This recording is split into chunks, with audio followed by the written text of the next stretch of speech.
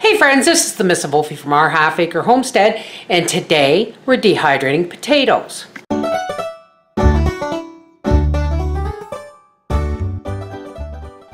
Now I went to the farmer's market and got another half bushel, and these are the larger ones, so I want to dehydrate some potato slices. Dehydrated potato slices are awesome. You can make your own homemade instant scallop potatoes. You can give them out as gifts, all that stuff. But you can also just break up the slices and throw them in your latest soup or stew as well. So it does double duty. I have here a bowl of lemon water. It's just water with like a tablespoon of lemon in it, just so I can put my slices in case I don't get them on the dehydrator today. This can go in the fridge. Okay, so the first thing I do is this potato has a green side on it, so I'm going to cut that off. I just don't trust it. But that leaves me with a flat spot, and now I just start slicing about a 1/4 inch thick. So into the water that goes. I'm just going to show you what I would do with a potato a normal potato, okay? I'm going to take a very thin slice off of one side. What that does is allows me to stabilize my potato for slicing.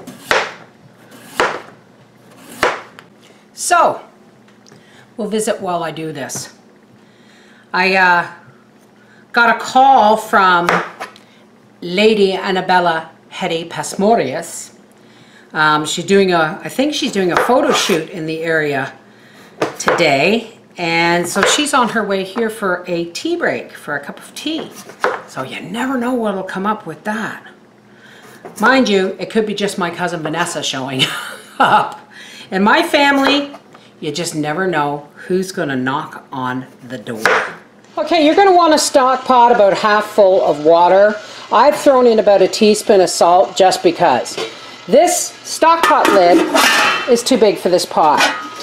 So in order for it not to run all over my stove, I'll just put it on upside down to help bring the water to temp. Never fear, these won't get wasted.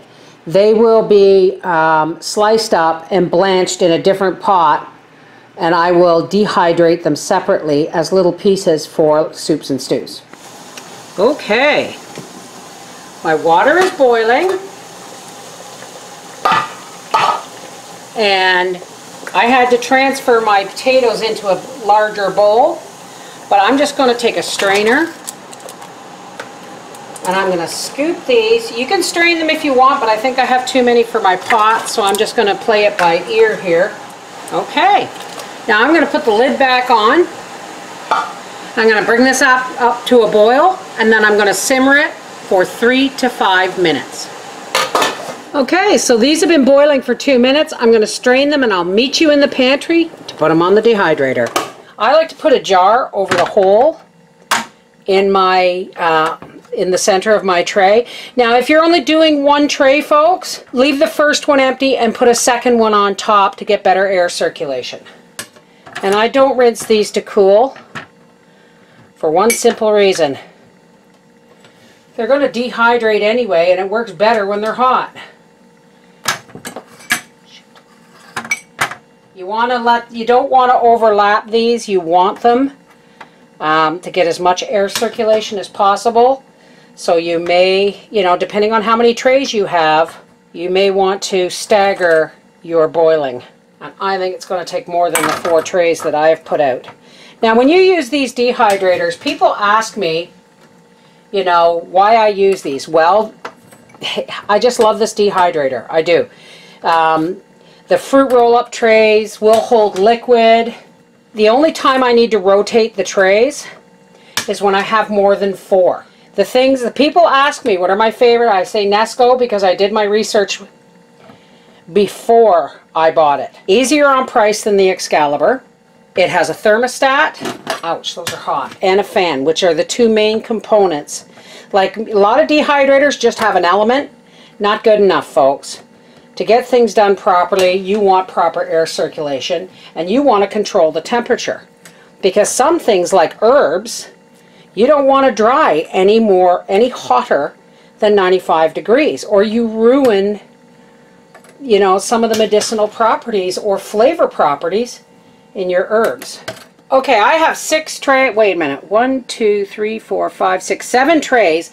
My last tray doesn't have as much, so I'm going to put it on the bottom. So I might as well show you how to rotate the trays quickly, because I'm going to have to rotate these at least once. So I take them all off the tray, and then I take the top one and I put it on the bottom, and then I just move them all the way back up.